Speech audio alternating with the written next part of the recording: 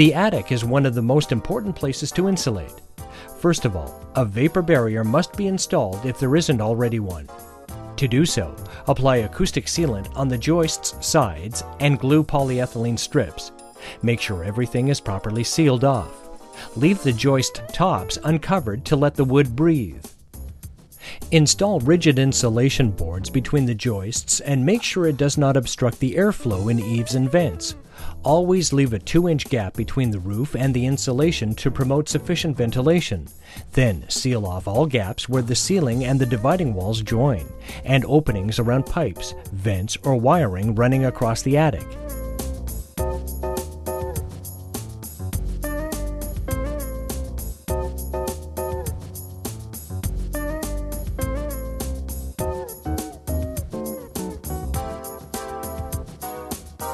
Since the plumbing backbone always moves around because of thermal expansion, create a polyethylene casing with acoustic sealant.